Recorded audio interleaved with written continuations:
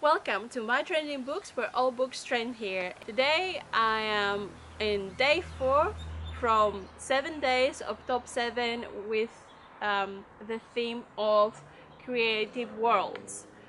Um, I think I really like that theme of this day because there's some worlds that are really creative but the story is not so great, but then or some other books the world and the story is really great together. So here's my top 7.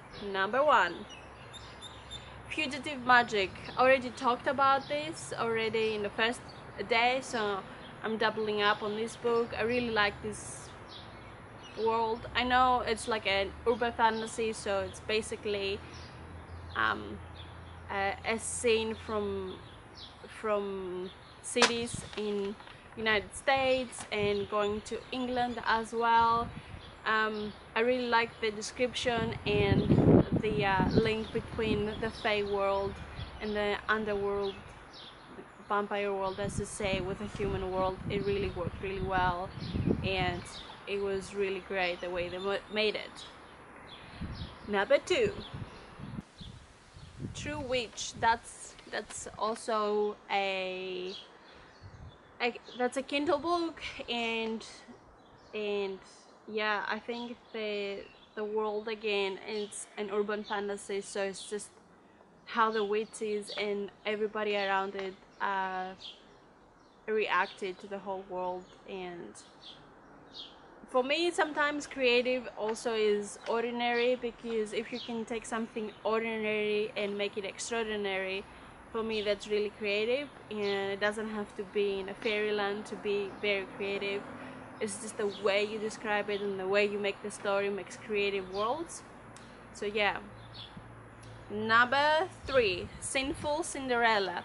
This is a different take on the classics of the princesses, and Sinful Cinderella is basically the evil, I should say, or you know, the person that was the mean situation. And I really like this book because I love the twist that you get with the book.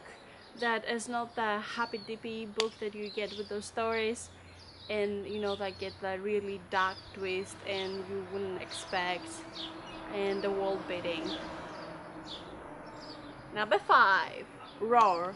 I thought that book, I didn't like the story as much because I thought that the romance was ruining a little bit the story, because it was felt forced and the male models were the male role models weren't that great. It was a little bit dodgy. I just felt a little bit uncomfortable. But the world with the storms and the magic, I thought it was really smart, and I think that was what really kept me reading the book, reading, you know, the markets and all of that. So yeah. 5, The Girl in Between. I really like this because it's a twist again on the Sleeping Beauty, but the girl has a disease that she falls asleep for days, maybe sometimes weeks or months, and she goes into this other realm that she doesn't know does actually exists. And the more she stays there, the less she's awake, and she's in danger of staying there forever. But she meets a boy there, and all things happen. I haven't read it for a while, but it's actually really interesting concept that the girl actually has a disease and falls asleep, and then she goes into this other dimension and things happen, and it's really good. Yeah. Number 6, Cruel Beauty. I really liked the world and the building of the world, because it was very descriptive of the world and surrounding, not so much of the continuance of the story. I felt the story was a little bit forced for my liking, but the world and, you know, the building and the curse and all of that, it was really realistic, and it was really beautiful the way it was described. So yeah. well, that was it for today's video, and I'll see you next time. Bye.